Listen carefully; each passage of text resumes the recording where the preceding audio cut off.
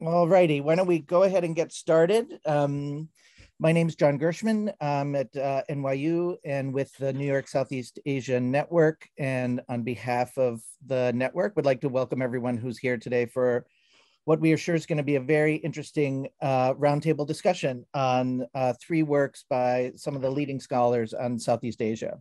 The way we're going to proceed, just to kind of do the logistics up front, if you have questions, please throw them into the Q&A box. We're going to have a discussion amongst the panelists for the first 30 minutes or so, and then we'll throw things open to questions from the audience that I'll facilitate.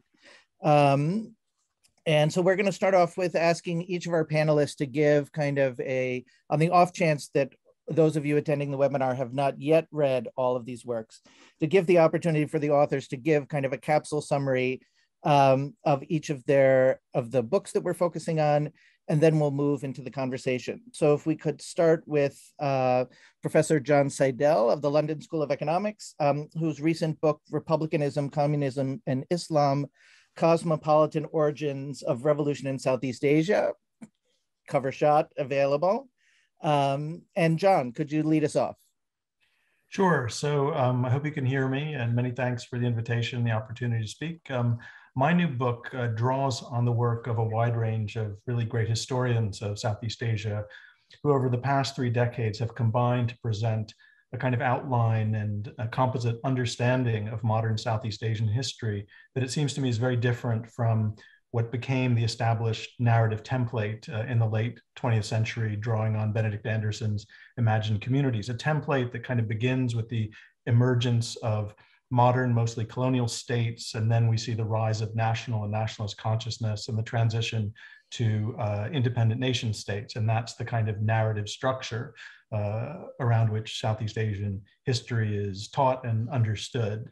And so the book instead provides an account that shows how long distance trade and incorporation of the region into the world capitalist economy helped to form and transform Southeast Asian societies in ways which actually strengthened their connections to other parts of the world and enabled both the survival and evolution, in some cases, of established forms of cosmopolitanism inherited from the early modern era, and also the emergence and expansion of new forms of modern cosmopolitanism over the late 19th and early 20th centuries, rather than just the rise of nationalism and nationalist consciousness, nationalist identities and attachments.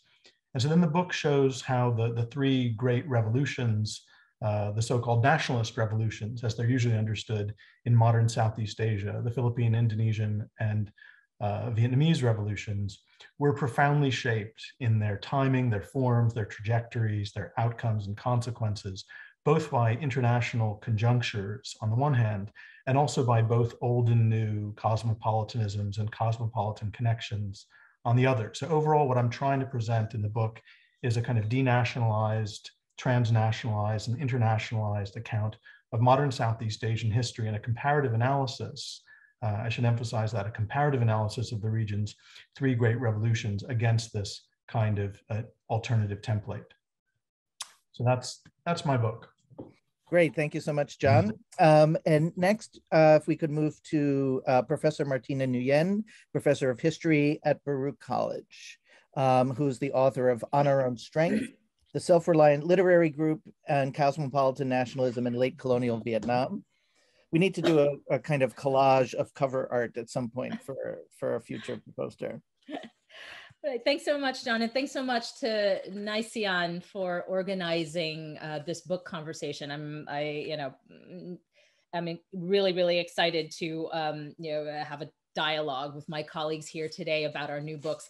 My book, basically, it examines the career of arguably the most important intellectual movement in interwar Vietnam. This was a period where Vietnam was occupied, was a French colony, and was, occupied by the French. And this is, it covers the period of about 1930 1932 to about 1939, roughly the decade of the 1930s. And this decade is actually really important in Vietnamese history in the sense that they are crucial years for the formation of Vietnamese national identity, as well as Vietnamese nationalism and politics. And this is a time where Vietnamese intellectuals forged a kind of new political relationships and identities that's going to define the revolution that is to come. So I work on a group of intellectuals called the Self-Reliant Literary Group. In Vietnamese, they're called the Luc Văn Đoàn. And these guys are particularly interesting because they are the kind of leaders or a vanguard of a particular generation of Vietnamese intellectuals. They're all born kind of in the decade that straddles the turn of the century. They are only educated in French and vernacular Vietnamese and have a very kind of, they're somewhat familiar, but not as, entrenched in kind of the old Chinese, classical Chinese worldview of their predecessors. These guys were best-selling authors, best-selling, journalists, and most famously, they founded the first satirical newspaper in Vietnam, basically a kind of equivalent of the Vietnamese Onion. And so for me, this has been really great because I get to read, not just kind of like government documents and archival stuff. I get to read things like fashion and advertisements and blueprints and art and things like that. And so it's been it's fun, to get to read different types of documents. But what really kind of struck me about the group is that, in the Vietnamese historiography, right? So communist historiography, very defined by kind of Marxist ideological frameworks. This group is presented mostly as literary writers, right? These guys only really wrote fiction. There's a lot of work out there about the group. These guys are super important in the modernization of the Vietnamese novel and, the proliferation of, Vietnamese and, revolutionizing,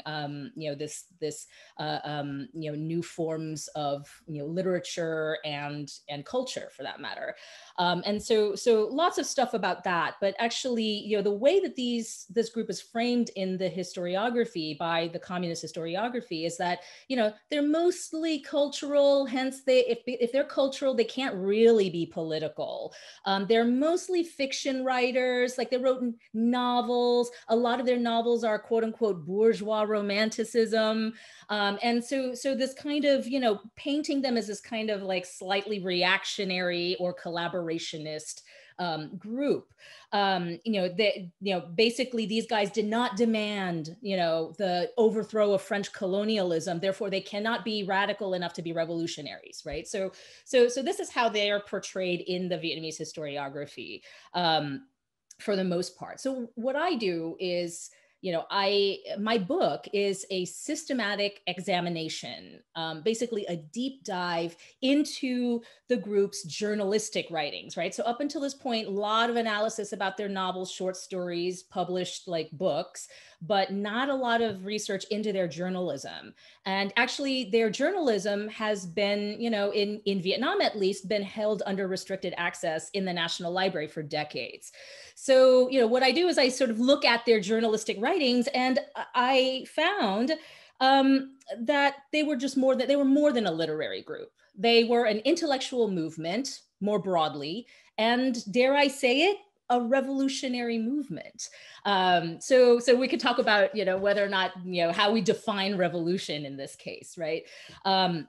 But basically, they had a vision of what Vietnam should look like in the post-colonial era, right? What happens when France goes away, right? So they had this vision about what Vietnam should look like, and they actually had a plan which they attempted to enact to bring this vision to fruition.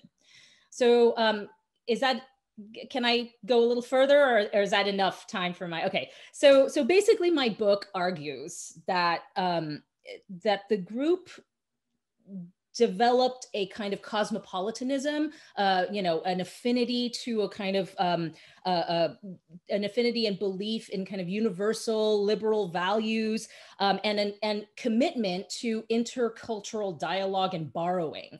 So they kind of, developed a kind of discernible cosmopolitanism, which they then fashioned a particular vision of Vietnamese nationalism. And basically what they did was, they examined, their society as they saw it, and really thought about how to reach kind of the everyday Vietnamese, right? And so they had this method of how to reach everyday Vietnamese and how to mobilize everyday Vietnamese. Not to give the story away, but ultimately the group does, they do fail. But that said, members of the group go on to become, the leader of the group goes on to become the very first Minister of Foreign Affairs under Ho Chi Minh's revolutionary government, under the umbrella Viet Minh coalition. And so these authors will later on have a kind of revolutionary political career. But what I'm doing now is sort of looking at their ideas, and this is the period in which they, percolated these ideas of what political activism and revolution looked like. And so, the group is often dismissed for being not revolutionary enough, for being they didn't call for the overthrow of French colonialism, that their project is pastiche, it's amateurish, it's inconsistent. But actually what I found in my book is that there's an internal logic to it that is based on a very deep understanding of Vietnam's current engagement with French colonialism. So I'll stop there. Great, thank you so much. And then for our third panelist today, Professor Rianne Subijanto, Professor of Communication, also at Baruch College, whose book manuscript is Revolutionary Communication, Enlightenment at the Dawn of Indonesia. Anne. Thank you, John. I don't have the book, I don't have the cover, but I'm gonna show this in the spirit of our panel. Okay, enough marks. So my book is about the communist movement in the early 20th century, 20th century of colonial Indonesia. And this is a movement that has been said as most important in terms of its ability to mobilize popular movement. And this is written by Shiraishi in his Age in Motion, right? And then also a time also in which communism was adopted in the Indies, right? But my question is this: as this movement is considered the first popular movement in which working class, uneducated people were able to be mobilized, my question is, how were they mobilized? Why is it that the books that exist that we have from McVeigh, Shiraishi, and other books, do not mention these ordinary people? Who were the ordinary people? How were they mobilized? Okay, so that's my first question. And so at the beginning of my research, so my book explores these processes of ordinary people that collectively organize, led, and mobilize a communist struggle against colonial rule. And in fact, I found that this is the first movement also the first anti-colonial movement that mobilized themselves not through war or through the use of weapons, but rather through the production of what I call revolutionary communication. What were they? Openbaar vergaderingen, public meetings, revolutionary press, sekolah rakyat, people's schools, and the communist songs, production of print matters, communist print matters, novels, short stories, newspapers, as well as the role of sailors and railway workers as human messengers. And I analyze how these rank and file members women. I mean, there hasn't been any mention of women so far in the history of this early period of communism. Children, sailors, and members of diverse ethnicities and races produce these communicative practices and technologies of mobilization. Now, my method, I'm a communication scholar, so I use the method of, of my expertise of communication history. And what does that imply? It implies two things. There are two aspects to that, at least. One is an approach to the idea of ordinary. What does ordinary means? Ordinary means looking at the people in their everyday settings, in their everyday processes of mobilization. And that also means to also treat the leaders such as Semaun, Jamaluddin Tamim in their everydayness, in their ordinariness as a human being. So, and I hope I will be able to unpack that again later. And then the second aspect is the global, because Nick Coldry, who is a communication scholar at LSE also, where John is, call media as infrastructure of connection. So if we are able to trace communication technology and infrastructure as infrastructure of connection and integration and entanglement, then we would be able how the global and the local actually enmesh and work out together. I mean, they both exist with each other, right? So this method allows me to see the centrality of revolutionary communication in the emergence and development of Indonesian communist movement, and also the important role of ordinary people, whose roles have historically been rendered invisible, right, in leader-centric, party-centric, and formal-centric narrative. And then what are my archives, right? My archive, you can't see people's feelings and emotions and struggles, everyday struggles in the cold official documents and archives. And of course, I read all, most of them. That's, of course, that has been read before by my predecessors. But what I did is I actually read carefully their newspapers. And from them, I was able to uncover pamphlets, songs, short stories, poems, novels, and also reading memoirs. And from this, then I was able to look into this everyday struggle. What were my findings, right? So if you were to look at this history of Indonesian communism from a perspective of nationalist perspective, then you would only be able to say that this is a movement that play a role in the national awakening. But you know what? When you look at their wording, their vocabulary, in which they express their hopes and misery and fear, the language that they use were very much global. And my argument is that the Indonesian communist movement in this period should be seen not just as precursor of the Indonesian Revolution, but also as a project that combines emancipatory spirit from the Enlightenment ideals as well as communism. Again, I hope I will be able to show this again later. And so it is important to see this movement as highly global, cosmopolitan, and media savvy. And when I say highly global, cosmopolitan, and media savvy, remember that 1920s is the roaring 1920s, right? Globally, right? So I mean, imagine, and John Sidel, you did an excellent job of giving us that picture of the movement of people, how diverse the Indies were, because of the movement of people and ideas in the Indian Ocean, connecting the colonies, but also connecting India and the Middle East, and then also in the South China Sea. And so this is a very fun period. So think of it as they're speaking about their misery and fear, but they're also talking about hope that is global, right? And the ordinary people who are the one who is leading this production of revolutionary communication. So in time when the most leaders like Semaun, Tan Malaka have been banished in 1923, and if you read McVeigh and Shiraishi, it's died down, after 1923. But actually, if you look at the ordinary people, it is in 1924 and 1925 that this movement came alive and vibrant, led by ordinary people. And so as a part of a chain of global commodity production and distribution, Indonesian communists created a place for themselves in a global society through the language and rhetoric of the Enlightenment and communism. And these are their rhetorical strategies, right? Challenging local and traditional authorities, religious, patriarchal, and royal, as well as colonial power.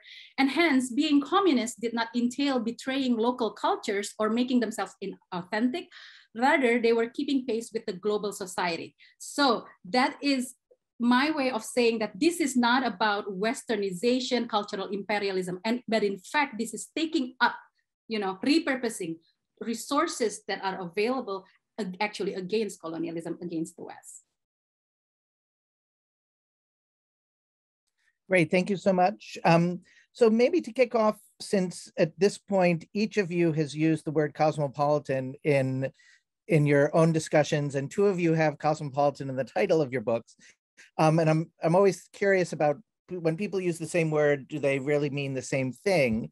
So, and maybe we could start with you, Martina, because I don't know, kind of on the face of it, talking about a self-reliant group that's cosmopolitan seems to have a bit of cognitive dissonance to it, right? If you're in the traditional sense of thinking about self-reliance, kind of a cosmopolitan approach to building self-reliance is not, I don't know, the primary way I think we think about that. So I'm wondering if you could talk a little bit about how this particular community, viewed their political project of self-reliance as being also aligned with drawing on a tradition of cosmopolitan nationalism, or the type of nationalism that they created. Oh, you're muted. Great. Can you hear me now? Okay. All good. So yeah, actually, yeah, I'm surprised, John, that you didn't notice the most paradoxical juxtaposition of all in the title, which is the juxtaposition of cosmopolitan and nationalism, right? I mean, yeah, especially when you think of kind of like, old kind of 17th century, formulations of what cosmopolitanism means, right? Like when we think of like, the scholarship on Kant or whatever, and there was always this kind of like tension between being a citizen of the world and being the citizen of a nation, right? I mean, and so it's kind of antithetical and paradoxical in that way. But but the fact that you also say that the fact that these guys are self-reliant, there's also a kind of a paradoxical juxtaposition in it as well. I actually speaks to the overall argument of my book, right? That there is an internal logic about the Self-Reliant Literary Group and their project. In that, as Anne mentioned just now, this is a period of enormous intellectual experimentation. Like, when I teach my global history class, I love teaching the interwar years because this is the time of, Freudian psychoanalysis and times of, modernism and Bauhaus and all these kinds of, different ways of thinking aesthetically and intellectually about the world. This is also the period where you get very serious critiques, right, of the classical liberal order, right, through communism, fascism, and so this is a period of enormous foment, right, and so basically the Self-Reliant Literary Group, from this kind of colonial outpost in Vietnam, we're kind of observing all of these things, right? They're reading metropolitan newspapers, they're reading, European newspapers, they're reading newspapers from, whatever they can get their hands on, and they're being quite pragmatic with it, right? We're going to borrow all these various things, and okay, so we've got a problem in Vietnam with this. We're going to borrow this, and then fix this. And so in the end, what happens is that it looks like it's kind of pastiche and paradoxical and inconsistent, but that's it. They're actually, there's an internal logic to it. And, what emerges is an actual project that aims to transform Vietnamese subjectivities, right? The way that Vietnamese people think, internally about themselves and their place in society, but also to transform sort of externally Vietnamese society as well. And so this is where the self-reliant part comes in. They basically, their attitude was, we we can't rely on anybody to do this for us. You know, we have to make this ourselves, right? And so for the Self-Reliant Literary Group, you know, it's really about the do it yourself, right? To be self-reliant, to, you know, have these kind of intercultural dialogues, and then build it ourselves. So I guess that's the sort of internal logics of, you know, nationalism, cosmopolitanism, and the sense of self-reliance here. Great, thank you. Maybe I could turn to John next. And as kind of, I heard you talking about specifically because you arguing that you're interested in advancing kind of denationalizing these revolutions, and these revolutions actually have cosmopolitan origins. So are you basically saying, you know, kind of historiography is what we really saw were national moments in transnational discourse phenomena, i.e. republicanism, communism, and Islam, and it's really a mistake to start kind of in nationalist historiography. We really need to start out here, and that the only way to really think about the history of at least this era of the modern world is from that global level, and then drilling down. Like, so how are you understanding kind of cosmopolitanism in that way? I mean, vis-a-vis nationalism. Vis-a-vis nationalism, yeah. Okay. Yeah, well, the way I see it, you know, the account we get in Benedict Anderson's Imagined Communities is incredibly, amazingly insightful and illuminating, telling us how it was possible under certain circumstances for people to begin to imagine themselves, think of themselves in national terms, and to develop national and nationalist identities and attachments. And that, you know, clearly applies and works for Southeast Asia in all sorts of ways. But it leaves two questions, to my mind, unanswered that made me reach for the so-called cosmopolitan isms. The first is that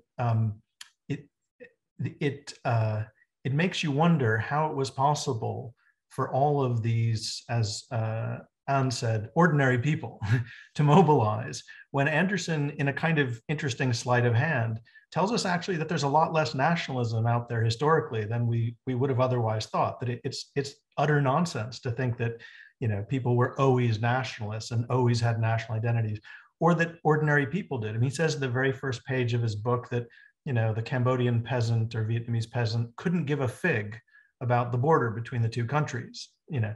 So how is it possible then that all of the women, all of the illiterate, all of the uneducated men and women in these countries at the time of the revolution, who didn't circulate through the school systems and the bureaucracies and partake of the print capitalism and read the newspapers and novels of the time, could have possibly imagined themselves as nationalists? So how the hell did they get mobilized? You know, how is it possible to mobilize anyone except for these very dandyish intellectuals in their linen suits behind a revolution? So that's the first question, and there is a literature that claims to answer this question, but I don't think it's fully satisfying in terms of that kind of split level revolution within the revolution, the connection between the elites and the so-called masses. And the second related puzzle that's left unaddressed and unanswered is, how can we then explain the differences between not only these three revolutions that had very different forms and outcomes, but also those parts of Southeast Asia which had no revolution whatsoever? You know, I think it was Lee Kuan Yew who famously said that Malaysia, or Malaya, was given its independence on a silver platter by British royalty in uniform.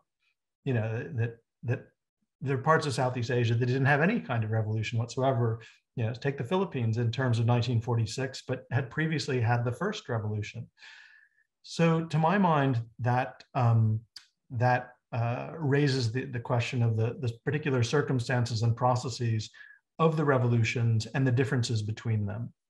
And in thinking about that, it seems to me that cosmopolitanisms matter in the following ways.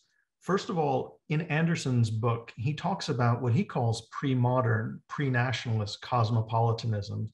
And he's talking about that in terms of membership in an identification with very broad cosmopolitan communities that have sort of sacred languages and sort of sacral, often religious bases.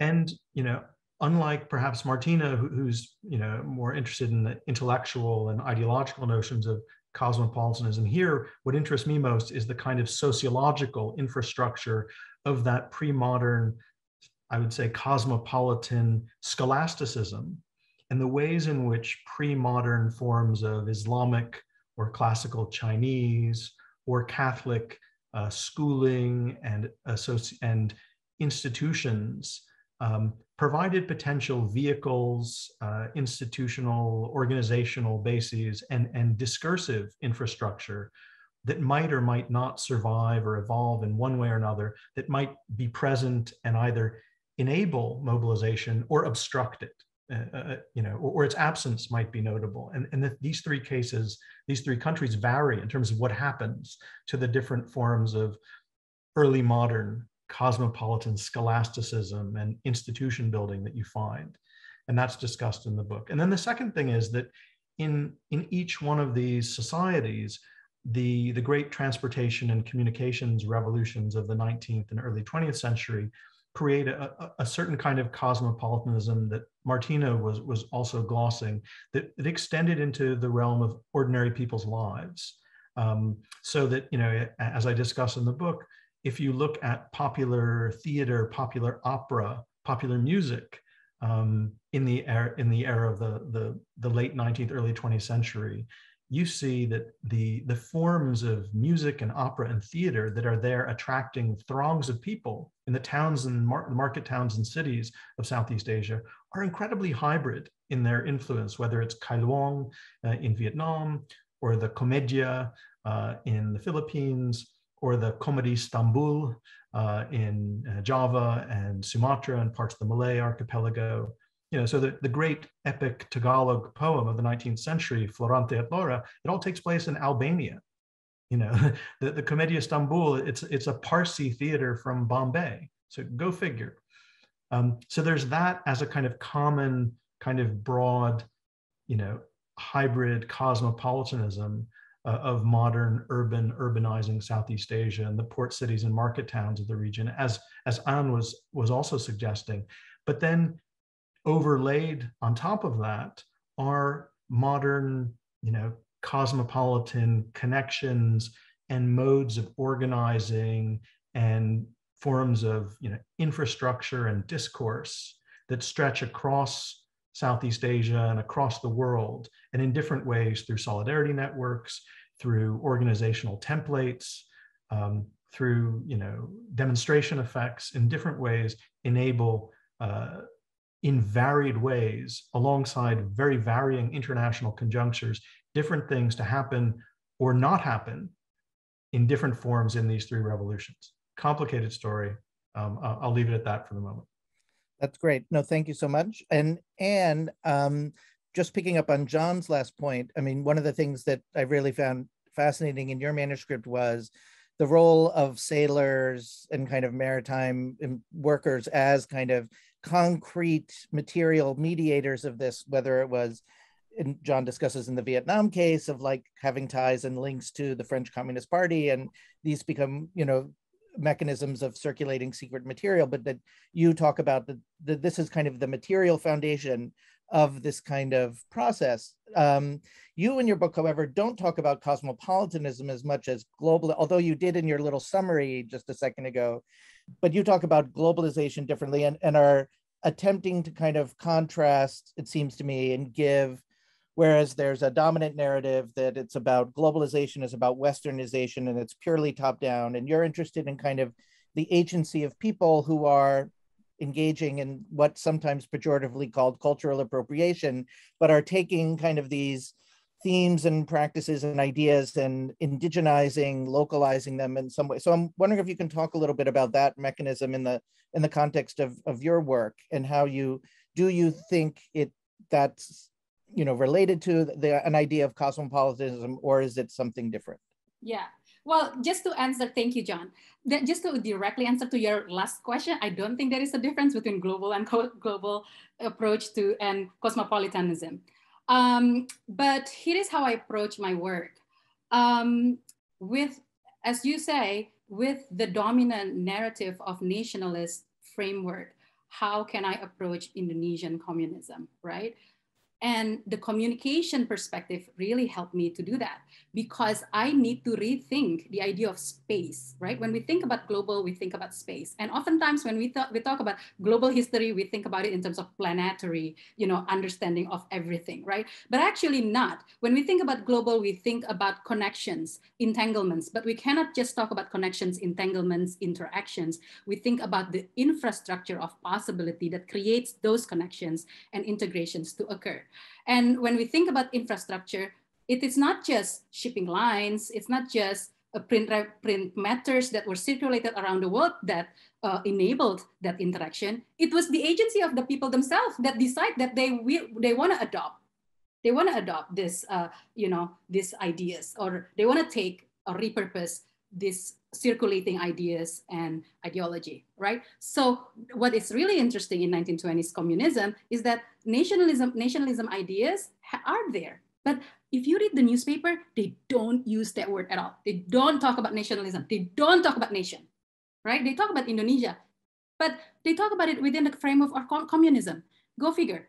That is the puzzle. Once you go out of this dominant framework, right? Benedict Anderson helped us to understand the origin of nationalism and the form, the nature of nationalism.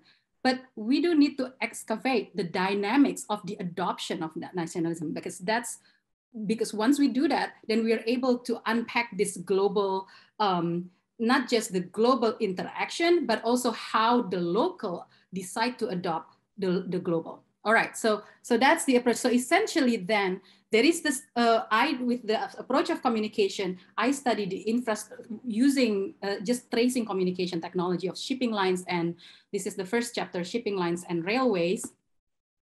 And actually maps also. Maps is very important ideological materials at the time to imagine this unified Dutch East Indies, right? But anyway, so that is the infrastructure of connection and integration and how do you call it? Entanglement. And then I also follow sailors like Jamaluddin Tamim, who, when the revolt was looming, he went in exile to, Malaysia and Singapore, right? And as sailors to different places in Southeast Asia, essentially to escape, right? But also, he didn't stop to become, a communist, right? But he actually continued to produce writings as he was doing his, his day job, basically. And that's the reason why in that chapter, that's the last chapter, I talk about the other labor, right? The other labor is this, that, a lot of activists, we think about mobilization and movement as this big event. We come up with dates and the leaders. We don't think about the very day-to-day process of, mobilizing, which is very much labor, right? And oftentimes this is unpaid. This was unpaid. Jamaluddin Tamim did exactly that. He would do his job as a sailor, to get money to feed him. But at the same time, at night, he would be writing for newspapers, writing reports and all that, which is itself also a kind of labor. This labor, the other labor was not, you don't get paid for that, you don't get salary, but there is something else beyond wage that he's looking for, in which he get this fulfillment, which is this idea. And I can't tell you the quote right now on top of my head, but he says something about this is for kemanusiaan, this is for humanity, this is for liberty, this is for freedom. These are all language of emancipatory language of enlightenment, right? And also communism. That again, as rhetorical strategy, so they get mixed together. And so there is that following Jamaluddin Tamim. So that's really like, if I talk about geography of communist struggle, well, it is messy because it's like moving around. There is not really one picture of a map of Dutch East Indies, for example. But also, I also study the local manifestations of the global. which is really important because the global is not going to be global if it's not instantiated and also manifested at the local level, reproduced and on a daily basis, right? And through singing songs internationally, what's the favorite? Mariana was actually from French Revolution song that was then translated into Dutch, and then from Dutch into Malay, right? And then being sung every day during the public meetings, right? So this is the global. This is the global in practice, in the making. And when you think about the global, when it died down first in the local level when people no longer adopt that. And that happened after the communist revolt, right? When, 2 decades later, the Indies is all about national revolution, and they are, consumed, the energy is consumed for national revolution. But before that, in my period, it was a period of very fun, creative, experiments of, emancipation and emancipating themselves, not just to create Indonesia as a nation, but actually to create communism. What does that mean? Local workers taking, overcome or take control of means of production and rule them as a part of this communist network globally. And obviously, we need to also put in mind that communism was also at the time was still very much, very nice. Let me just put that word before it becomes, Stalinism and all kind of like, yeah. It was early in its own history, right? In that. So that's lovely. I want to remind folks who are attending, please feel free to throw questions either for individual panelists or for the panel as a whole. So please feel free to do that. I guess I'll take my last kind of moderator's prerogative and ask all of you to comment on, so at least in part, and not necessarily in all of your work, but at least in part, you all are basically writing about losers in history, right? The Self-Reliant group ultimately loses in the context of the revolutions that, John, that you look at least the Philippine Revolution fails in the face of US colonialism. Clearly, the Indonesian and Vietnamese revolutions succeed, although there are clearly losers within those moments. Communism does not succeed in Java or Indonesia as a whole. And later the PKI is destroyed. So just kind of, how do we try to think about understanding or uncovering the kind of the legacies or the genealogies of kind of losers in history? Do they, is it a kind of a nice little story, of historical interest, or do we see some kind of layering of that emerges in subsequent moments? And maybe, John, we'll start with you this time. Okay, and here is where there are differences and departures between our books that are worthy of note, and mine is a comparative study. And so I'm interested in the also-rans and the woulda, coulda, shouldas of Southeast Asian history and of these revolutions. And for example, Tan Malaka, one of the great tragic losers of modern Southeast Asian history, he gets a lot of play, not only for what he, for his own suffering and the failure of his project, but his contribution to what does happen. So, so I think as in particular, and Martina exemplifies this in her work, as a new generation of scholars of Vietnamese history have emphasized, there's a whole other set of forces and contributors intellectually and politically and socially to Vietnamese history who are overshadowed if we just think of the kind of telos of the victory of the Communist Party. But insofar as I am considering those losers or also-rans or victims of late 19th and early 20th century history, I'm also, in my comparative analysis, keen to use that for a kind of counterfactual analysis. And so, unlike a proper historian, which I'm not, who would study this for its own sake, there's more of a kind of structural, if not determinism, than a degree of determination that I'm keen to, suggest that, those people or those projects, those alternative pathways that failed, that ran aground.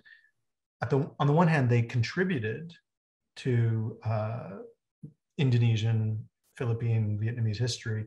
On the other hand, their failure, their loss was not purely a matter of contingency, but that requires explanation. And my account, I think, tries to account for the particular forms and pathways of these revolutions that they assumed as opposed to alternative ones. So in the Vietnamese case, there may be a difference, between me and Martina, in the sense that I'm kind of suggesting that, well, a certain form of republicanism, didn't succeed for a whole set of maybe structural reasons, rightly or wrongly. That's my argument in there.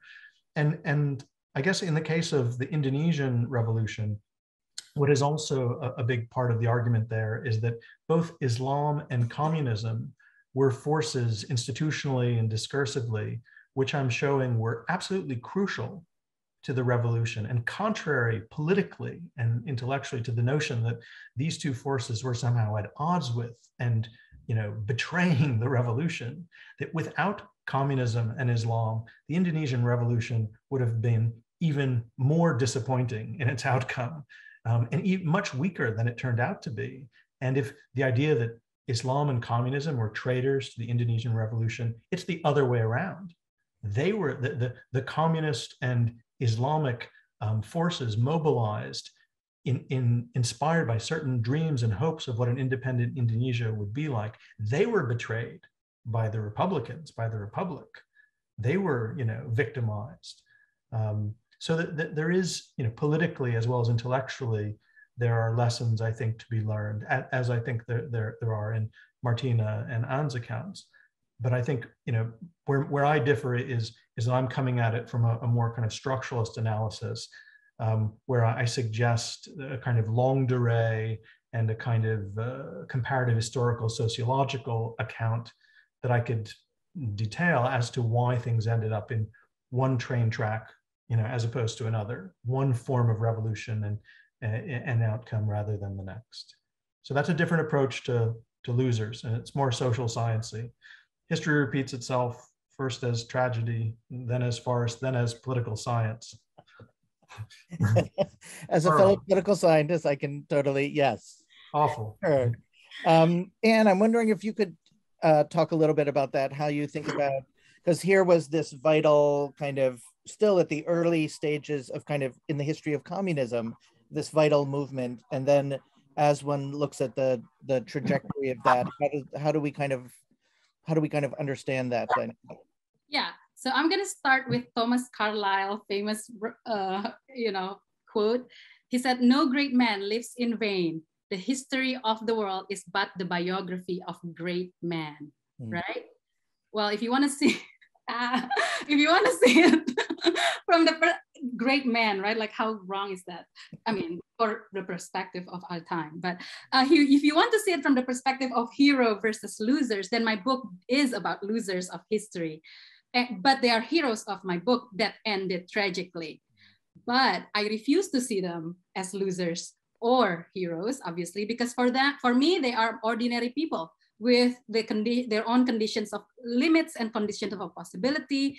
And that, and what we do then, it's very important to seek understanding instead of their, the idea of emancipation, right? The way to understand it for me is to understand their feelings, their misery, fear, dissatisfaction, but also hopes, aspirations that you cannot really tell again from official documents, but instead through, these songs, poems, stories, and memories, right? But here's another thing that I want to say in terms of these losers, right? These ordinary people, in fact, in my book manuscript, play a very important role in continuously reproducing vocabulary and aspiration of emancipation. And where did that come from? I haven't really talked about where this enlightenment come from. So when you read the newspapers, when you read the articles, many of them say, we're going to fight colonialism dengan berkesopanan, by being polite. I'm just doing the literal translation. So by being polite, kesopanan, and then polite through politeness, kepandaian, smartness, and berpengetahuan through science, right? But it is really weird. Where did those words come from? So what I did was I went back to Kartini's book, the original book that she wrote in Dutch, and she wrote the words, she uses the word beschaving. The word beschaving and ontwikkeling. Ontwikkeling means, awakening, right? But beschaving means enlightenment. So when and then I rechecked the translation in English by Agnes Louise Simmers that's published in 1921. And she did all of the translation of beschaving as enlightenment. And guess what? This is what's interesting. In 1922 version of the translation, the Malay translation by Balai Pustaka, the word beschaving / enlightenment in English is translated in a more varied Malay words. There is not one word to translate this word. And what were the words? Berkesopanan, kepandaian, berpengetahuan, which were the words exactly that the Indonesian communists use whenever they say, let's organize. By berkesopanan means let's mobilize and unite in an organization, but this you cannot really tell if you don't seek for this connection and entanglement, right? And okay, you might want to argue, well, Kartini is not, if you see it from a Kartini is not an enlightenment. Kartini is very much influenced by Multatuli, right? Who wrote Max Havelaar. And Multatuli was trained, grew in enlightenment traditions. And it's not just that. In fact, Max Havelaar, Doosdekker, Multatuli, it's his pen name. He also inspired, Sigmund Freud, who write about the sexual enlightenment of children and all that. So this is where enlightenment ideas actually continue to be reproduced and repurposed, and in my case, through ordinary people. Thanks very much. And Martina, so the same thing. So certainly individual members of the literary group, some of them go on, some of them have tragic endings that your book discusses, some go on to become, occupy important positions, high status positions in the revolutionary government. So how do we kind of understand, was it just at the end of the day, intellectuals are going to be, stenographers to power and they're unreliable? Like, how do we understand their commitment to cosmopolitan nationalism, in the face of, the rise of the Viet Minh and the revolution? Yeah, to sort of just comment, to go back to John's end point about how history repeats itself. A historian would actually never say that, because when you dig into a context deep enough, you find that history never repeats itself, and that historical events, come about from very, specific context, times, places, and influences. So I think this sort of speaks to the sort of worldview difference between, political scientists and social scientists like John and, the two Johns today, and, a historian like me. But I getting to this question of, the losers in history, right? The story of losers.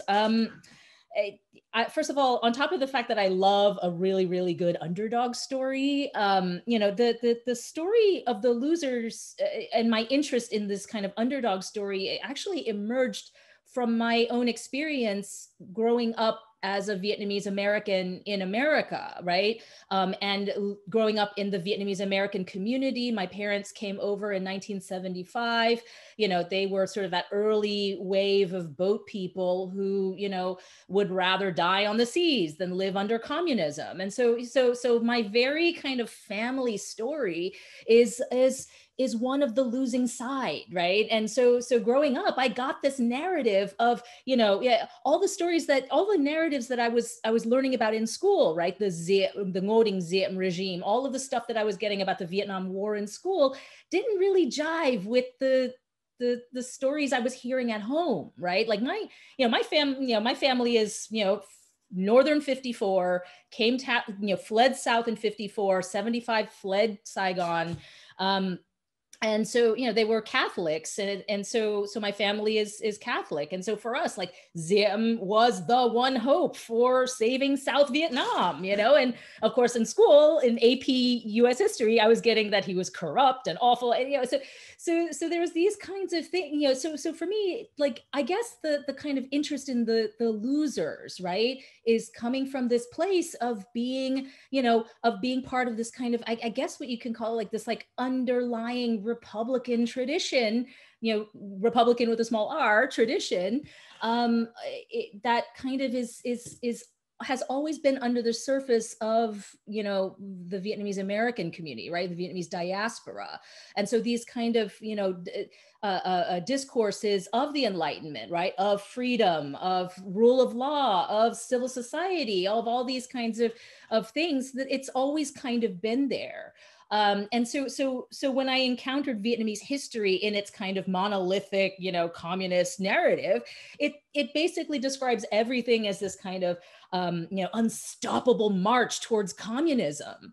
And you know, and a part of me thought to myself, wait, where does my family's role in this, right? Where is the role of the Vietnamese South in all of this, right?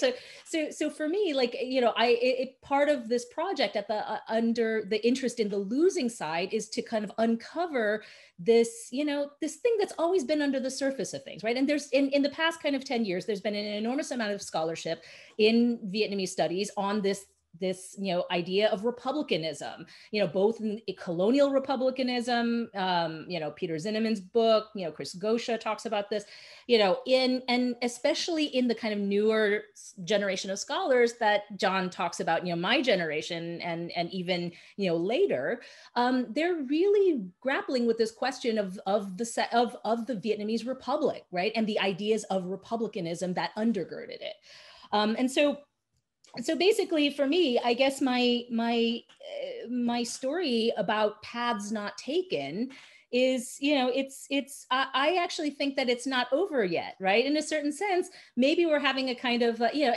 maybe republicanism is having a kind of like last laugh in this moment, right? Because, you know, you look at the work of the Self-Reliant Literary Group, their work becomes, you know, kind of, especially for, you know, the diaspora as well, even in Vietnam, their work is read as this kind of, you know, kind of emblematic of this kind of, you know, individual freedoms and this like these various kind of values, right? That is often tied to, you know, liberal, you know, Republican values. Yeah, and actually the group enjoys popularity when Vietnam is the most internationally engaged, right? When Vietnam is the most open to the world outside. And so in the, you know, in the past, I don't know, like 4 or 5 years, there's been in Vietnam and in the United States, there's been sort of 4 edited volumes about the Self-Reliant Literary Group. You know, there's been, you know, my book came out. There's been a couple of other manuscripts that, you know, systematically, you know, looks at various parts of the group's work. And so, you know, for me, I hesitate to say that it's a losing story just yet, because, you know, the losers may have lost, right? You know, at least in this very, you know, politically, you know, political sense, right? Sure, they lost to the communists, if you want to think about it that simplistically, but their legacy lives on in their influences, and it might not be recognizable, and we may not be able to attribute, you know, this influence to them, but it's there, and, you know, it's kind of always been there. It kind of remains beneath the surface of all of this. So, you know, for example, you know, just a more concrete example is the Vietnamese áo dài, right? So the Vietnamese national costume. The group published what is historically, you know, I argue is they basically invented the idea of the Vietnamese national costume in their newspapers. People are still wearing it today, and people have, you know, without question, love this garment, unquestionably accepted it as emblem of the Vietnamese national identity. But it has a beginning date of 1934. So these, you know, but nobody remembers the group for inventing it, right? So these are the kinds of things that I'm interested in, I look at. So I'll stop there. No, absolutely, and arguably, right, at some level, whatever one the Vietnamese Revolution is not over, right? Yeah. Like history is not ended. We're not at the last moment in history. So if people will indulge me, I know it's 1 o'clock, but we did have one question from Margaret, who wanted to specifically addressing the question around Islam and communism in the Indonesian Revolution. And basically, they did work together in the context of that revolution, but working together didn't last as long as maybe one might have hoped. Was that clash kind of fundamentally inevitable? And I think this is directed particularly to John, but also Anne, feel free to weigh in. And how could you be a little more explicit about how Islamists and communists were betrayed by the Republicans in Indonesia?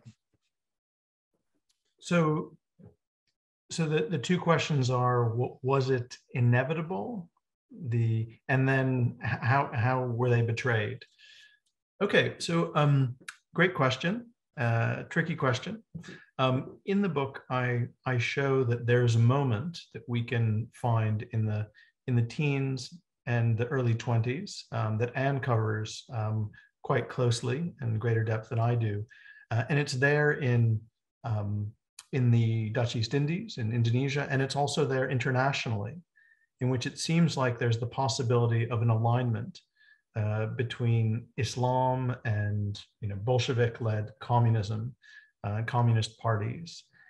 And I think we find historically over the course of the 20th century that that becomes a source of polarization between Islamist parties that actually learn from and whether they admit it or not, imitate communist parties in all sorts of ways across the Muslim world, whether it's in, and Islamist mobilization is stimulated by fear of left-wing socialist, Ba'ath socialist, Nasserist, and communist party mobilization. So I think, if even though one can see the contingent possibilities and the brief period of overlap and integration that we find in the figure of Haji Misbah in the late teens and early 20s, celebrated by Takashi Shiraishi and others, as we see again in An's work, that it doesn't last.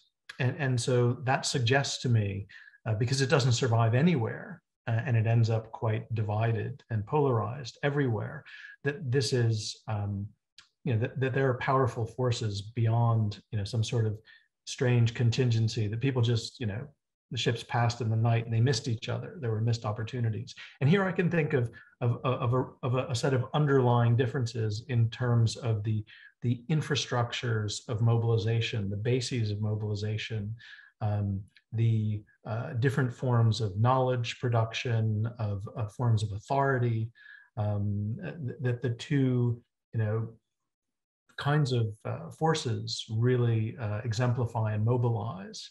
So I don't think it's really just a matter of,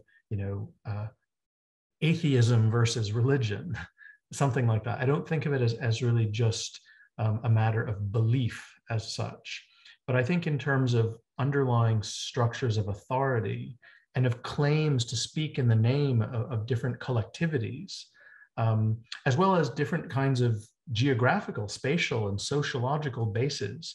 In the Indonesian case, there are these different kinds of bases, and there are also different, possibilities for alignment with other forces. So I think it's fair to say that some of the Islamic associations that drift away from the radicalism of the Pergerakan, the Sarekat Islam, they then make their peace with the Dutch in a way that the communists clearly don't. And likewise, if we think of Masyumi, then covering not just Masyumi, but Nahdlatul Ulama as well, during the revolution, they make their peace with Dutch and international capital in terms of a kind of post-independence Indonesia as they envisage it.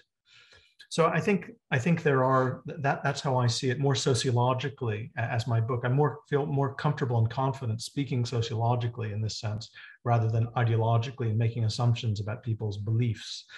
But as for the question of betrayal, I think of it in these terms. If we look at the forces that are mobilized in the revolution on the ground, as it gets going in the fall, the autumn of 1945. On the ground, the kinds of forces that are mobilized are led by local kiai, are led by groups that are Islamic or Islamist and communist in their discourse and their infrastructure. They seize plantations, control over plantations.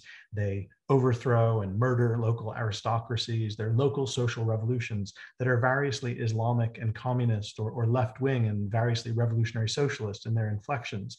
And we can see that the Republik at the national level, it recognizes the strength of these forces in the kind of pseudo-parliamentary political party representation that it offers. And if you look at the cabinets, you know, the oddity of the Indonesian revolution is that they have political, they say, let's organize political parties in the middle of a revolution, and let's have a cabinet, you know, a kind of, and you can see there's the sayap kiri, the left-wing political, you know, leadership seizes control of the cabinet and the prime minister's position.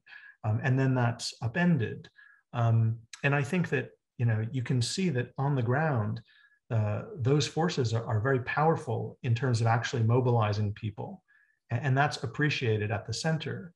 And over the course of the revolution, we see that, you know, the left is purged, and that's what ends up in Madiun, is actually the purging of what had become a sort of left-wing usurpation of control over, or attempt to control the army, and a purging of the left. And a last-ditch resistance in the face of that. And likewise, you know, as the Republik makes its peace with the Dutch, retreats from parts of Java, shrinks in terms of its area of control, the forces that are then seen as somehow, you know, betraying the revolution because they're talking about a Dar ul Islam, an abode of Islam, they're continuing to fight against the Dutch.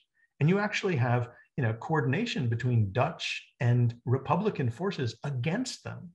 You have collaboration between the TNI, the Tentara Nasional Indonesia, and the Dutch against the, you know, the Islamic forces. So I think, who betrayed whom? You know, I think, and this goes back to the losers. I mean, there's also the pretense of the winners. In this country where I live, you know, everyone thinks Nelson Mandela is the most admirable person in the world. Well, no one wants to admit that Nelson Mandela, if he wasn't a member of the South African Communist Party, he was certainly a fellow traveler who was sponsored and supported and secretly helped along the way by the Communist Party. And, you know, back in the Cold War, the governments here, they knew that. And so they wouldn't touch him with the 10-foot pole. And it's convenient later in the day to think of him as this great nationalist leader, but let's not forget. Yeah, Anne, did you want to chime in? Yes. I think that's a great question, but there is a danger to that question, because it assumes that there is one Islam and there is one communism. Because in fact, once you see it at the very local, material, everyday process, you know, ordinary process, then you see that yes, there is a clash between Islamism and communism. The marriage is between the two of them was very short. It was a bad marriage. It ended up in a bad divorce as well. And so what we need to ask is actually, what is the Islam that is expressed? How was Islam being expressed? How was communism being expressed and being seen? And what created this clash? And if you study that, and especially in the 1920s, right? You study, yes, there is a Sarekat Islam was actually mobilized at the beginning by PKI, you know, by communist leaders. But then later on, there were started to be some clash, you know, in the articles, you know, Darsono wrote about the case of embezzlement by the leader of SE. And so the cases are actually becomes very mundane. But it triggered the Sarekat Islam, the Islamic Union people, to say, well, we don't want to be mixed with you anymore. You know what? And then there started to be this propaganda article saying that, oh, Islam is exclusive, it's perfect, you know? We don't need communism to help us to liberate ourselves. In the Quran, Islam needs to be protected from the contamination like communism. And you know what happened in response to that? Remember, everything is relational and dialectical. So communism, in response to that exclusivity, say that we are an inclusive movement. Yes, it's okay, the Muslims will leave us. We will change Islamic Union, Sarekat Islam, change it into Sarekat Rakyat. We become People's Union. You know, they open up and they say our movement cannot just be for Muslims. If it were to be for humanity, then everybody is welcome, right? And so this idea, so when you see that the progression of idea to be more inclusive, to be more egalitarian, to be more equal, occurred not just in response to colonialism, right? The colonial state, or the day-to-day colonial policing, for example, but also, you know, in response to the Islamists that were very much rigid in the way they understand Islam. So in that case, also we learned that Islam could be interpreted very differently when it was in communication, interacted with these communist / Enlightenment ideas. So thanks very much to our panelists. We've gone over time and we want to be respectful of everyone's time commitments and so forth. And also I want to correct an oversight as one of the co-sponsors of the webinar, the APEX Study Center at Columbia, and want to acknowledge their support as well. So thanks everyone for joining. Thanks Sreneeth for keeping us all together logistically, and for Margaret Scott, who I believe had the original idea for this panel and workshop, and of course for Anne, Martina, and John for writing, you know, 3 lovely books, and that and for joining us today. This has been absolutely a pleasure. So best luck, everyone. Thanks to you, John. Oh, thank you. A quick reminder, John Sidel's book is available from Cornell University Press, Martina's from the University of Hawaii, and Anne's will be available soon from a press to be named. And thanks everyone, and have a lovely weekend.